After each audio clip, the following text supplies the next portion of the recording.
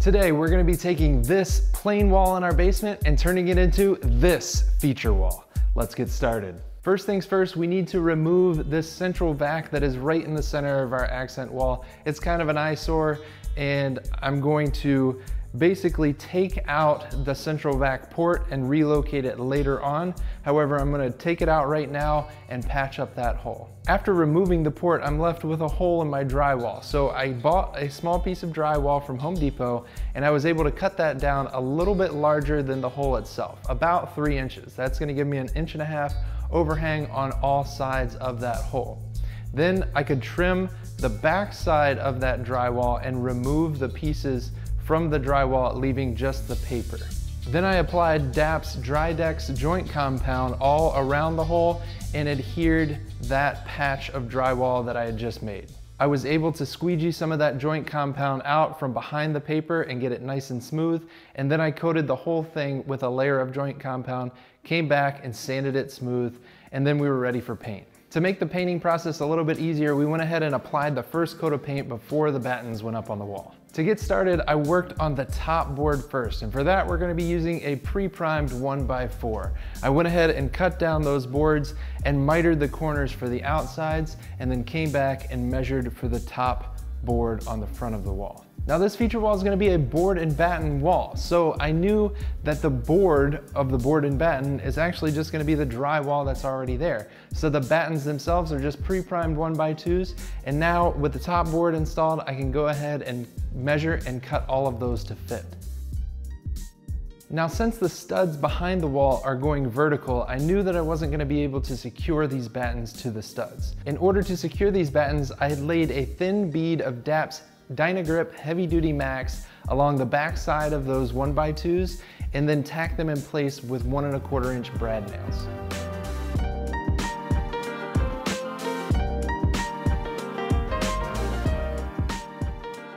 For the corners, I needed to take 2 1x2s and assemble an L, and I did so first on the ground, making sure that the edges lined up perfectly.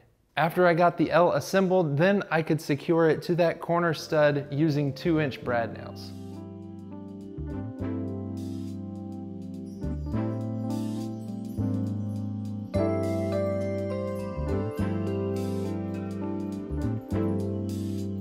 With the battens all up, now we can move on to the painting process. However, before we paint, we need to make sure that we caulk in all of those battens so we don't get any of those shadow lines behind them. To do so, we use DAP's Alex Flex, which is a great caulk for this application. With the caulk dry, then we can move on to the painting process, which actually turned out to be a lot more cutting in with all of these battens and all around the doors and the walls and whatnot than we expected. However, cutting all of that in and then coming back with a roller made this wall a completely different wall than we started with. For the paint color, we went with tricorn black, and with 2 coats of that on the wall and the battens, it really looks great. However, we wanted to really set this wall off by making a personalized sign. For the sign, I started by cutting down 1/4 inch MDF with my track saw. I was able to use 1/4 inch MDF, and that's going to give me a nice smooth surface, and it's also an affordable alternative to plywood. After getting it cut down, then I can move on to priming and painting that MDF. MDF sucks up a ton of paint, so a layer of primer is going to save you on paint, although I still had to put 3 coats of paint on there just to make sure we got nice even coverage. For the frame, I went with red oak, and I started by ripping just a little bit off of the back, about halfway up off the back of that red oak 1x2, and that's going to allow for the MDF to recess into the frame just a little bit. Once I got all of those boards ripped, then I could move on to mitering those corners.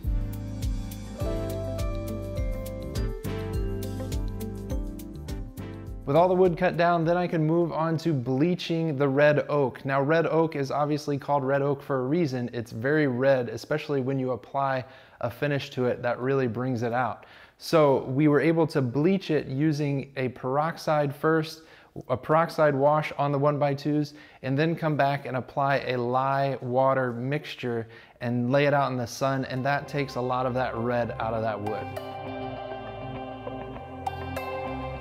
After bleaching the wood, then we could wash it down with clean fresh water to remove any of the lye that's still on the surface and apply a wipe on polyurethane. For the design itself, I was actually inspired by an Etsy sign that I saw, and I'll link down to that one below in the description. However, I was able to replicate or come very close to and make it how we wanted using our Cricut vinyl cutting machine. Once I got all the vinyl cut out on the machine, I was able to weed out any of the negative spaces and get rid of that and apply it to the transfer paper, which was a little bit more difficult than I thought.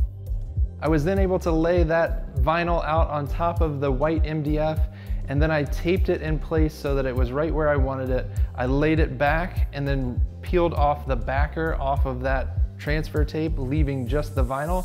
Then I was able to fold it back over right in place and squeegee it down, and then remove that transfer tape to leave a perfect sign.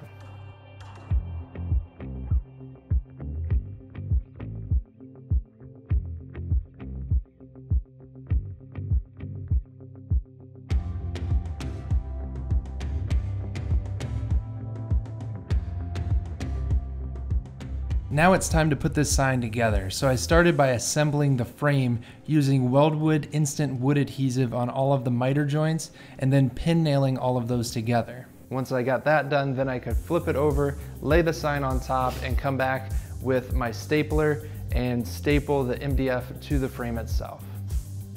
With the sign all assembled, now we can mount it to the wall. I made sure it was nice and level and plumb and centered on the wall, and then I attached it to the battens using 2-inch brad nails.